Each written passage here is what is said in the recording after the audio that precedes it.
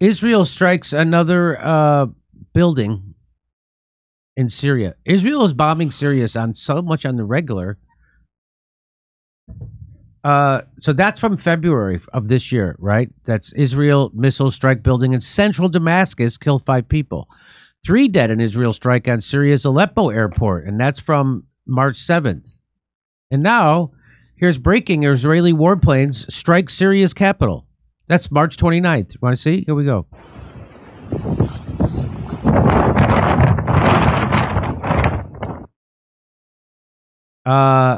Israel's aggression against the occupied territories in neighboring Syria is so normalized that NATO state media often doesn't even bother reporting it.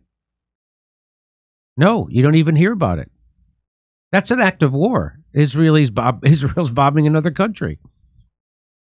Attacking sovereign country. Where is the outrage, CNN? Yeah, Where is the outrage? Israel should let us do that. I thought that's why we hated Putin. Yeah. Cool. So when will the collective West now provide Syria with Leopard tanks? Aren't we supposed to now go arm Syria to fight against the invader? No, that's for countries that we like. They're part of the, I believe, Axis of Evil. Weren't they one of them? Again, we're the terrorists. Israel is the terrorists. The United States are the terrorists. We are the terrorists. We are the terrorists, not the Palestinians. We are the terrorists, not the Syrians.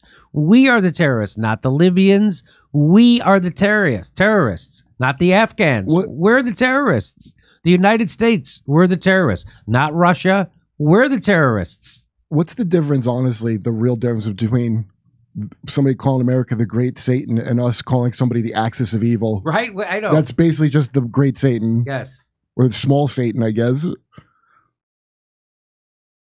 Wow. Well, was it the Axis of Good that did Iraq? Was it the Axis of Good that did Libya? The Coalition of the Willing? The coalition, yeah. Palau, America, England. The West has killed slaughtered millions of people in the last 20 years of my life. Just slaughtered them in economic wars of aggression. And they want you to hate Putin because he's defending his borders from more NATO aggression. That was a provoked invasion. They provoked Putin to do that, and I'll debate anybody about it because most people don't know what the hell they're talking about. Wasn't that those RAND documents are like, here's a great idea. Here's a great idea. We'll draw them in, get them trapped there. That's right.